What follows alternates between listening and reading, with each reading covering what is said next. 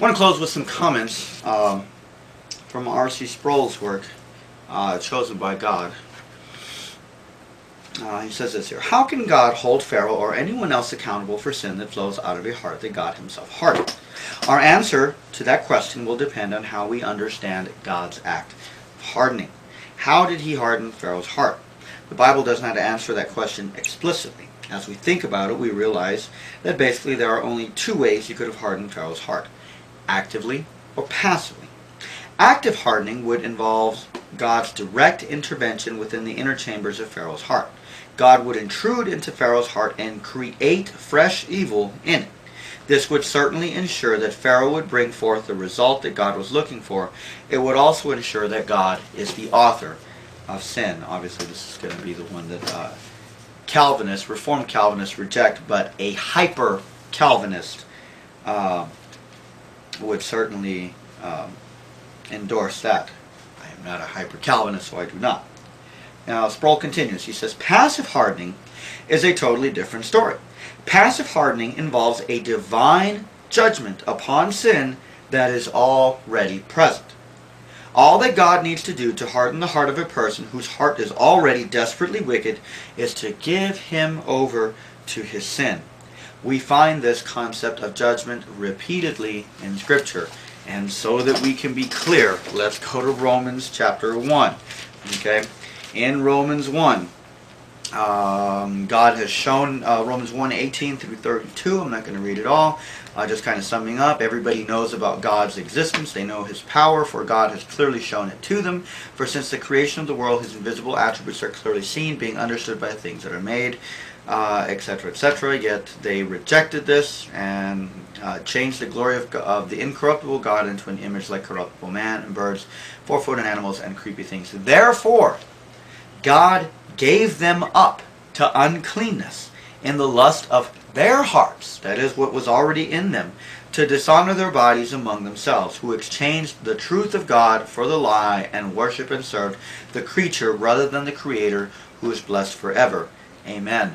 For this reason, God gave them up, or God gave them over to vile passions. For even their women exchanged the natural use of what is against nature. Likewise also the men, leaving the natural use of the woman, burned in their lust for one another. Men with men committing what is shameful, and receiving in themselves the penalty of their error which was due. And even as they did not like to retain God in their knowledge, God gave them over to a debased mind. Essentially, the way God is expressing his wrath is by giving them over to more sin and letting their own sinfulness be their own punishment. In 2 Thessalonians 2,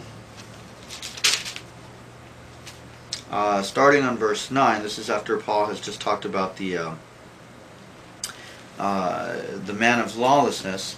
He says this. He says, the coming of the lawless one is according to the working of Satan, with all power, signs, and lying wonders, and with all unrighteous deception among those who perish, because they did not receive the love of the truth, that they might be saved.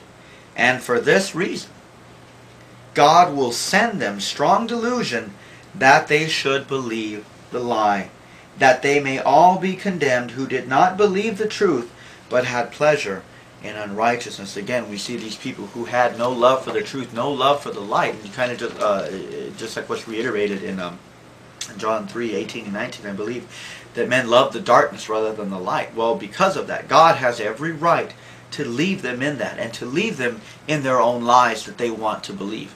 God is not obligated to say, when he sees somebody believing a lie, God is not obligated to say, wait a minute, stop. You're believing the wrong thing.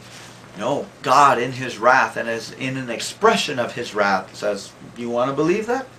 Go ahead. You go right ahead and believe that. God has every right to do that. I like to call this the handover principle, where God's handing people over. But we see the same thing in the book of Judges.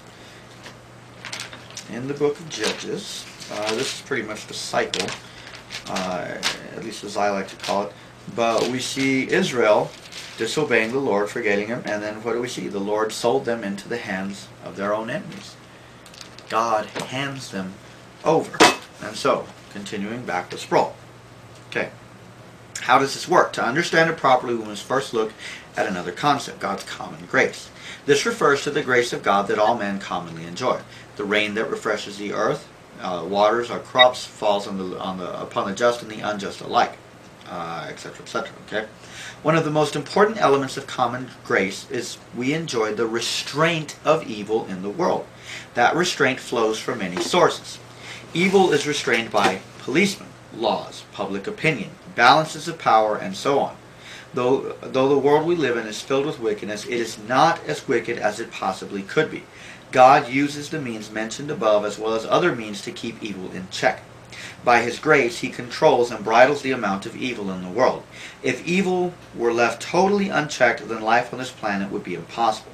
All that God has to do to harden people's heart is to remove the restraints. He gives them a longer leash. Rather than restricting their human freedom, He increases it. He lets them have their own way. In a sense, He gives them enough rope to hang themselves.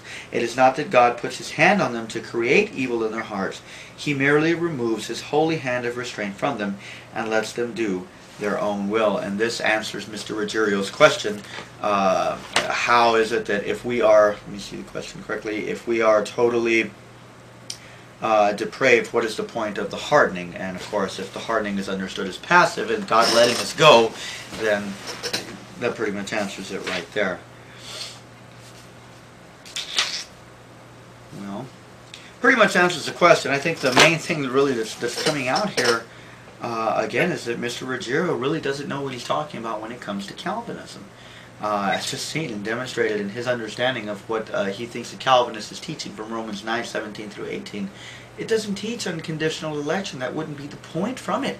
The point in that text is the reprobation of the sinner, that God has every right to withhold His mercy, His compassion, His saving grace from those who do not deserve it. And it sounds like the way Mr. Ruggerio is arguing is that he's presupposing that everybody deserves God's saving grace. But if that's the case, how is that grace?